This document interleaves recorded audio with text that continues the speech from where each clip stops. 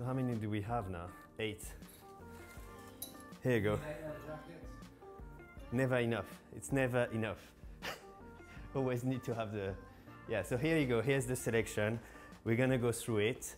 I had a couple of comments about where I was finding my leather jacket, where it was from, which brand I normally go for, and which one has the best fit. But from that sort of biker style up to something more classic, I would say, and something you can wear even with a shirt or dressed up with like trousers, suit trousers or chinos, and look quite smart and elegant. So the one you see on the left, on your left, is actually one of my go-to jackets for winter.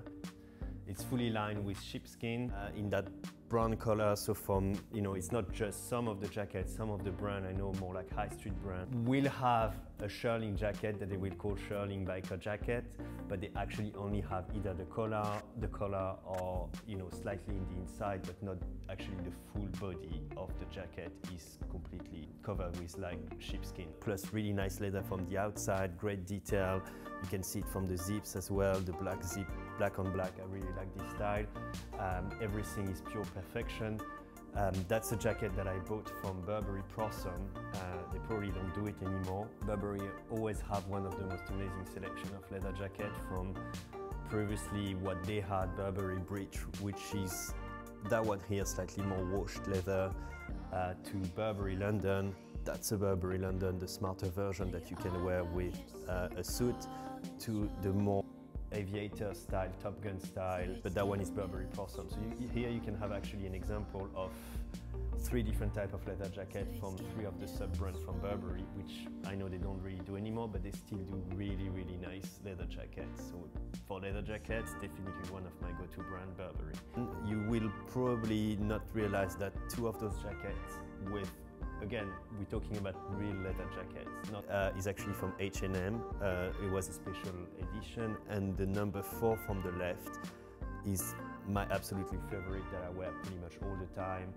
You probably have seen, if you follow me on Instagram, a couple of pictures wearing that jacket, either when I'm traveling to LA, I was wearing it in Miami, like basically in any sort of destination. It's a go-to jacket that doesn't take that much space, gives you a great look, and that you can easily pair with like jeans or chinos or even white pants during summer, and I think even with suit pants. So that's a good option. So number 2 and number 4 from H&M, worth checking out.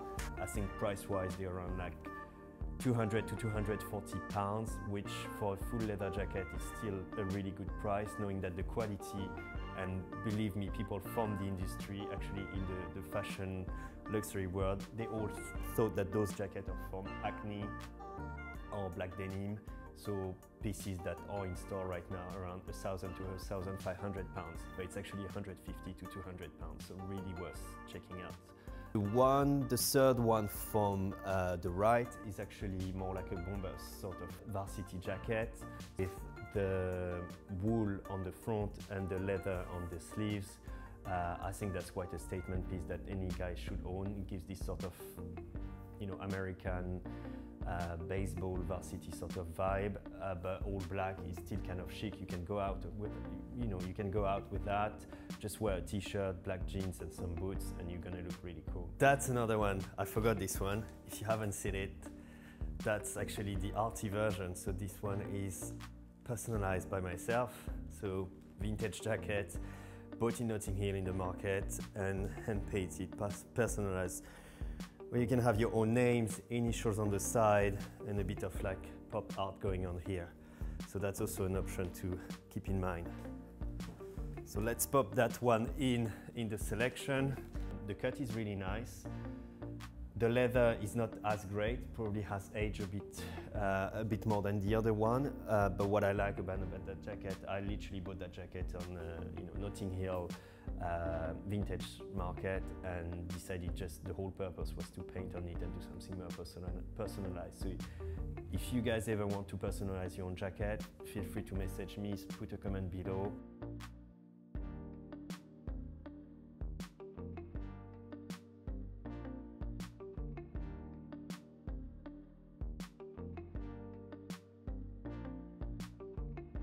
Yeah, that I always, as you can see, they're all pretty much open. I don't think, yeah, they actually all open. I always tend to keep the zips open. Leather jacket in general tend to be quite tight towards the cuffs, so I think, you know, as a styling touch, I like keeping them open. You can wear, and you will see after, all of those jackets closed tight, especially the one on the left is the one I was wearing when we shot and did that whole video for Overfinch. It's also one of the videos that you might have seen on YouTube or on my Instagram. And that's the jacket I was wearing during the whole shoot. And I was, most of the time, you know, you probably didn't realize, but we shot that video, I think, in March, early March, and it was still 0 to like -2 degrees, especially in the countryside. And you know, you had to keep it closed, and that jacket kept me really warm. So you can go really low in temperature, still wear a leather jacket. So it's not something just for spring, summer. It's something you can wear also during winter. And it still looks really cool, especially when it's closed, you will see with the zips.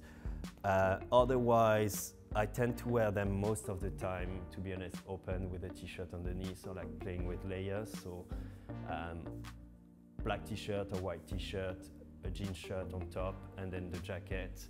And I think, you know, it's quite a cool casual outfit, and it's perfect to go out. It's perfect for your date night. And yeah, another option might be, and we're gonna see more in detail after, the second one from the right. I know it's confusing, there's too many jackets, but second one on the right, where that one is, you will see the cut is much more like refined and tailored, slightly more elegant. The leather is very soft and clean, I would say. And that's something you can wear with like suit trousers. So, you know, you're at work, you're wearing a suit, you have a grey suit with you, you have a dinner, you want to look cool, just leave the blazer at the office, throw that jacket on, even on top of your white shirt, and you're gonna look cool, and it's gonna give you a total different look. Even still wearing your double monks or wearing your boots, just put that leather jacket on and it's gonna fit perfectly with your suit.